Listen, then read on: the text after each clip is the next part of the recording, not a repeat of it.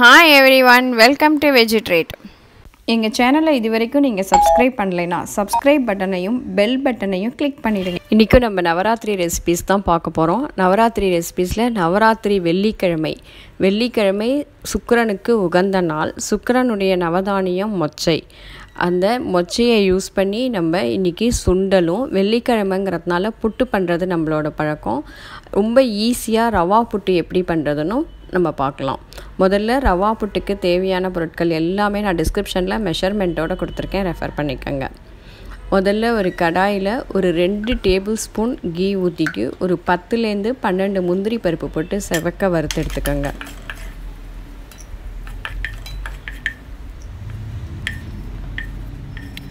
இப்போ அதே நெய்யிலையே சூடாக இருக்கும், அதுலேயே நம்ம எடுத்து வச்சுருக்கிற ரவாயையும் போட்டு வறுத்துக்கலாம்.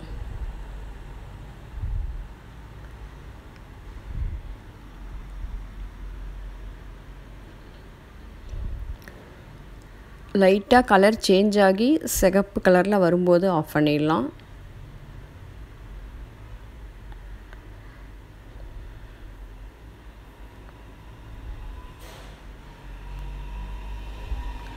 இப்போ ரவா கொஞ்சம் லைட்டாக கலர் சேஞ்ச் ஆகிடுச்சு. இந்த ஸ்டேஜில் நம்ம ஒரு பிளேட்டில் ட்ரான்ஸ்ஃபர் பண்ணி ஆற வச்சுக்கலாம். இப்போ அதே சேம் கடாயிலேயே நம்ம எடுத்து வச்சுருக்கிற தேங்காயையும் நெய்யில் வறுத்து நல்லா செவக்க வறுத்து எடுத்துக்கோங்க. நம்ம எல்லாத்தையும் நெய்யில் வறுத்து எடுத்துக்கிறதுனால புட்டு நல்ல வாசனையாக இருக்கும்.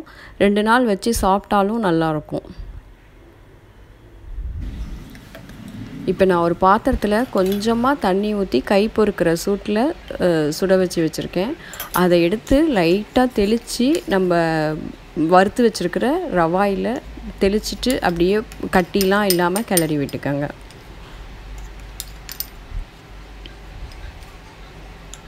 புட்டுக்கு இதுதான் மெயினான ஸ்டெப்பு. இதை நீங்கள் சொதன்னு தண்ணி ஊற்றிட்டிங்கன்னா உதிரியாக புட்டு கிடைக்காது.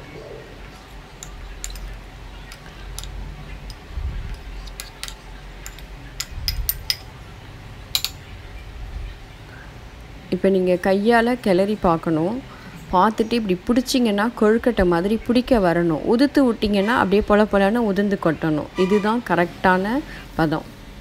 இப்போ நம்ம அந்த மாதிரி இருக்கிற ரவாயை இட்லி பிளேட்டில் வச்சு ஒரு 5 மினிட்ஸ் வேக வச்சு எடுத்துக்கலாம்.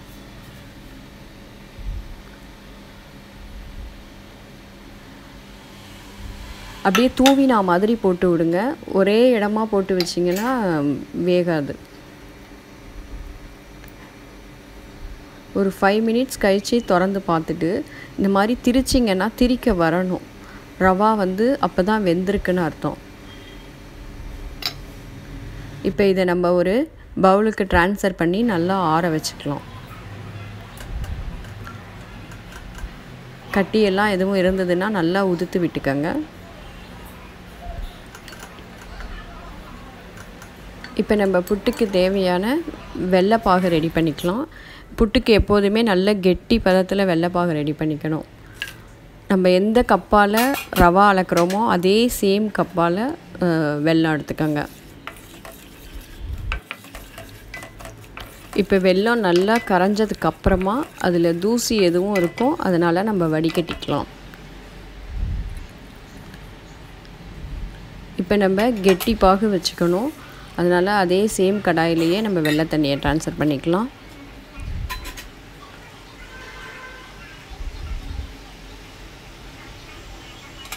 இப்போ இதுலேயே கொஞ்சமாக ஏலக்காய் பொடி போட்டுக்கலாம்.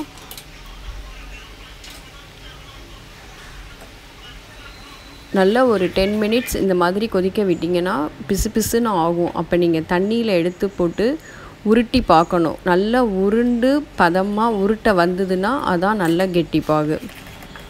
இப்போ பாருங்கள், நான் தண்ணியில் போட்டிருக்கேன். அதை எடுத்து கையில் உருட்டி பார்த்தா கரையாமல் உருட்டுற பதம் வரணும்.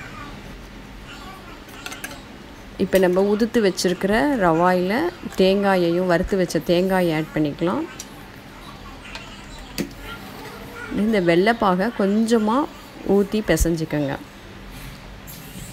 நம்ம அப்படியே வெள்ளைப்பாகை இதில் ஊற்றி கிளறினோம்னா நல்லா வராது. அதனால் கொஞ்சமாக போட்டு இந்த மாதிரி கிளறி எடுத்திங்கன்னா நல்லா ரவா போட்டு பொலன்னு கிடைக்கும். அப்போ தான் இப்போ நம்ம வறுத்து வச்சுருக்கிற முந்திரி பருப்பையும் போட்டுட்டோம். பாருங்கள், நல்லா பொல பொலன்னு சூப்பராக கிடச்சிருக்கு ரவா புட்டு. அவ்வளோதான், நம்மளோட ரவா புட்டு நைவேத்தியம் பண்ணுறதுக்கு ரெடி ஆயாச்சு.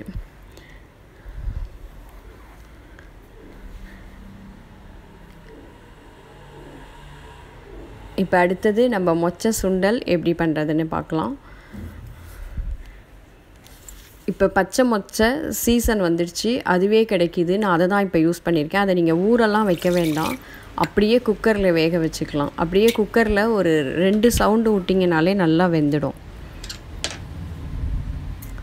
நீங்கள் அதே காஞ்ச மொச்சை கிடச்சிதுன்னா ஒயிட் கலரில் இருக்கும், அதுனா நீங்கள் ஊற வச்சுட்டு வேக வச்சுக்கோங்க. இப்போ தாளிப்புக்கு தேவையானது எல்லாமே நான் டிஸ்கிரிப்ஷனில் கொடுத்துருக்கேன், ரெஃபர் பண்ணிக்கோங்க.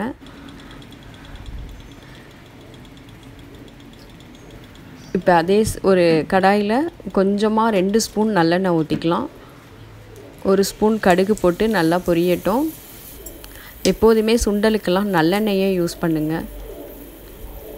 அதோடையே ஒரு சிகப்பு மிளகா, ஒரு க்ரீன் சில்லி, 2ஐயும் போட்டு நல்லா வதக்கிக்கலாம்.